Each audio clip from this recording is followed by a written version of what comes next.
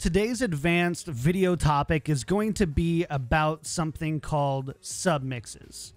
Now, submixes are essentially mechanisms to allow you to manage multiple mixes to multiple sources. For example, having different volumes for your chat, music, game, and system for your headphones, but having completely different volumes for those sources to your stream.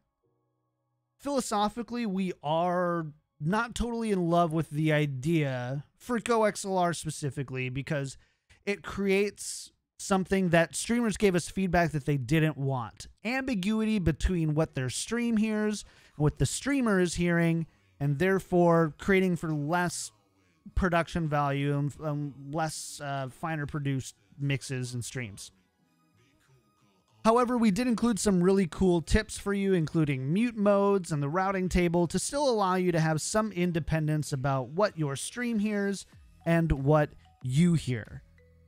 But if that's not for you and you're like, John, I need submix even in the most simple form, well, this is the video for you. A few asterisks. As with any of my advanced videos that show you what are possible outside of the realms of what we've really designed GoXLR to do, I'm not here to support you in doing that.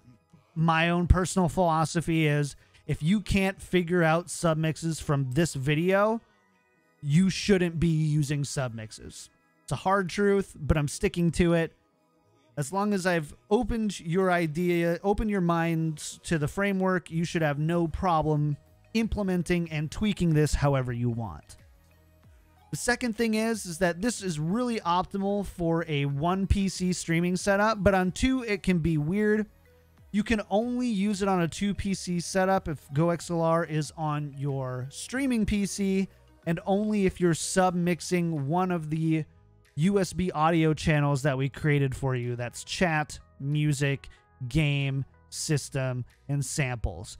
For example, your gaming PC audio is going to be coming through line in. You can't create a submix of that in a 2 PC setup using GoXLR.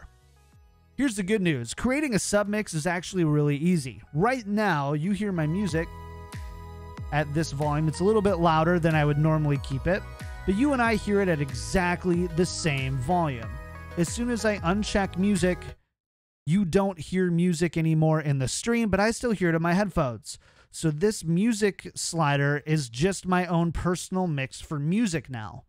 So what if I want music to be a different volume to my stream? It's simple. I go to the File, Settings, Audio menu in OBS, and I add Desktop Audio Device. I just add music. Now this is going to get loud, so I'm letting you know now in 3, 2, 1. There we go. That should be a lot better now. So now you'll notice that I'm listening to music in my headphones and I've got it cranked right now, really loud. But you can't actually hear that difference because your music is coming through separately in OBS.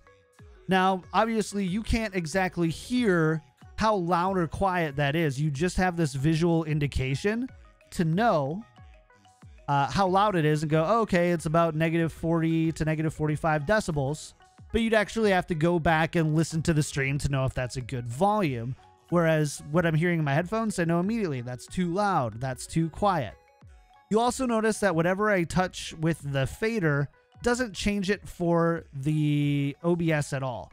This is because we use pre-fader audio stems. It's great for post-production, but also has advantages here in the sense that you're getting 100% volume of Spotify, and I just lowered it down to be about where you would want to listen to it in a live mix. So now you've made it so your GoXLR fader is just for you, your OBS fader is just for stream. Works great. The same concept works for game. So you're playing a game, you want it louder for you, quieter for your stream. You remove game from the broadcast stream mix routing table. You add game as its own desktop audio device here, and now you manage game for yourself on GoXLR and game for your stream in OBS. That's all you need to do it. Works pretty straightforward.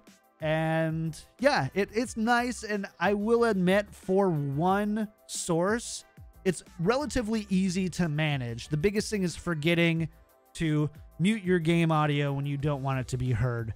And that can be kind of an extra thing. But if you do this for, let's say you're like, well, I'm going to do that for game and music and chat, it starts to get really annoying to manage everything at once. And you start just never touching your audio levels on your GoXLR or OBS. And then you're like, well, why did I get this thing?